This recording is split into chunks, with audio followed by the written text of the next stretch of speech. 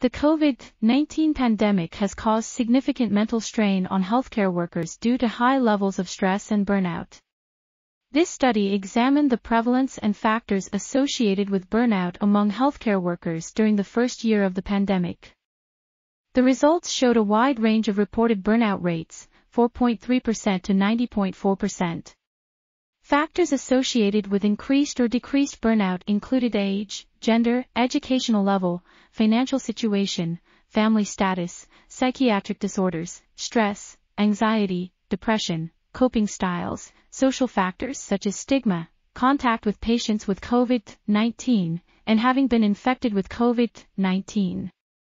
These findings can help inform policies and programs designed to reduce burnout among healthcare workers during the current and future pandemics. This article was authored by Agata Stodolska, Grzegorz Wójcik, Ilona Barańska, and others.